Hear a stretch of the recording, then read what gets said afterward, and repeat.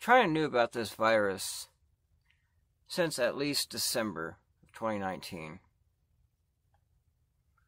And they knew it could be transmitted person to person. They denied that the virus even existed to begin with, silenced and killed the doctors that were trying to get the word out and warn the people. China kept insisting that the doctors were spreading lies, that it didn't exist.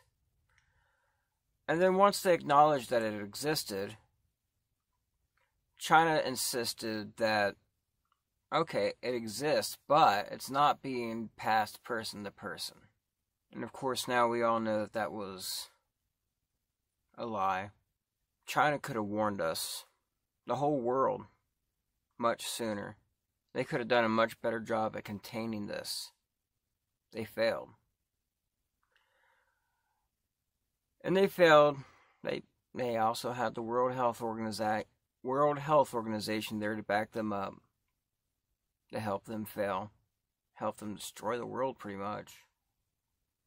China's claiming they've had no more than 80,000 cases. Every expert in the world is saying that that is, of course, a lie. There's reports coming out now that this did in fact come from a lab, but it was an accident. Yeah, it was an accident. Of course, the Chinese government is saying that this is also a lie. And also, I learned some new information today. The Chinese are also doing something else. China is releasing videos in the Middle East saying that this virus was brought to the world from the United States. We unleashed it. We brought it to China. During the 2019 military games, they're saying, well, of course, since the United States has more cases than any other country in the world, it only makes sense that it came from them. Ignoring the fact that it started in fucking Wuhan, China.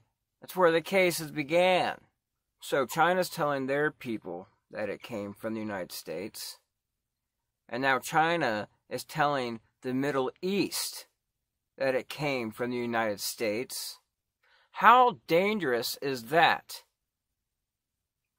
The Middle East doesn't need another reason to hate us, to want to kill us, to cause terrorism. I mean, this could spawn new terrorist groups.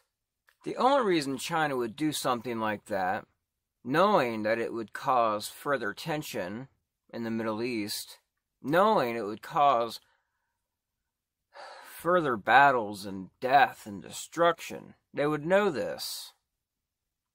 This means this is part of their plan to further destroy the United States. So they want to ruin us financially. They want to make us look weak. And now they want to further escalate what's been going on in the Middle East for decades now. So obviously, we can't take China by their word. They obviously cannot be trusted. That's why I have no doubt it came from a lab, and it wasn't an accident. It was on purpose.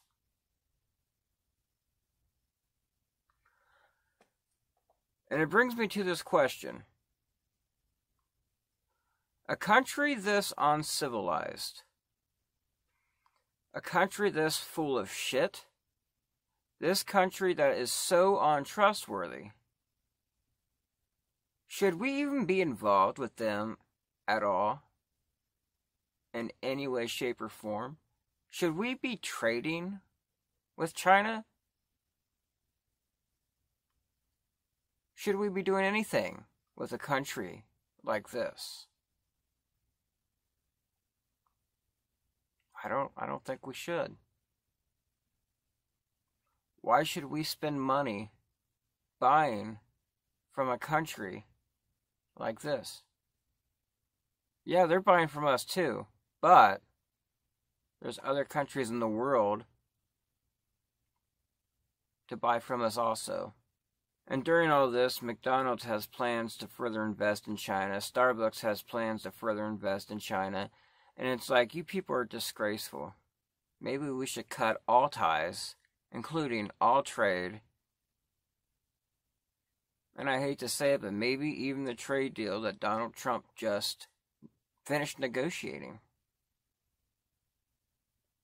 I mean, why should we be involved with them?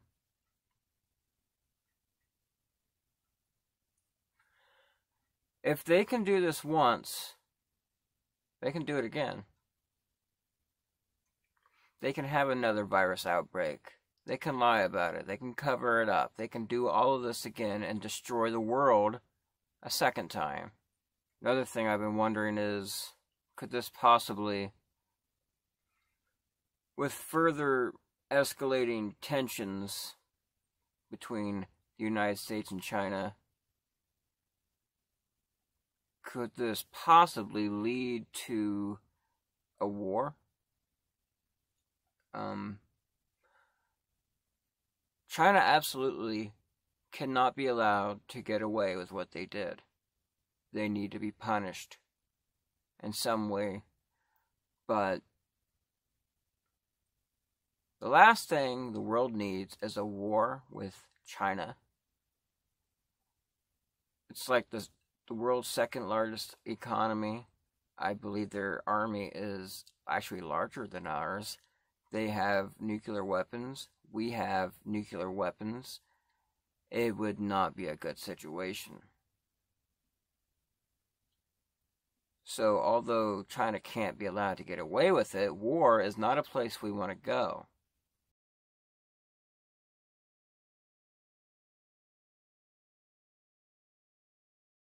And one last thing. As of today, protests have begun around the country. They started, I believe, in Michigan, and they've spread to other states, including Ohio, of citizens demanding that the state be reopened, their state be reopened, saying they're basically tired of this. Let's move on. Throughout the world, over the past about 2 or 3 years, around the world, there have been mass protests like the world has never seen. Violent shit. In China, for example, Hong Kong has been protesting since November 2018. And there's several countries, there's at least 14 or more, that are having historical, you might as well call them riots. And so far that has not spread to the United States. But what if this virus is the thing that tip us over the edge to the point to where we start mass riots in the street that goes on for years? These protests that we saw today, they weren't violent, they weren't burning down the town, they weren't anything like that. They were pretty civil. But what if this is the beginning of worse things to come, is what I'm thinking. They start off nice, peaceful, they could lead to something worse.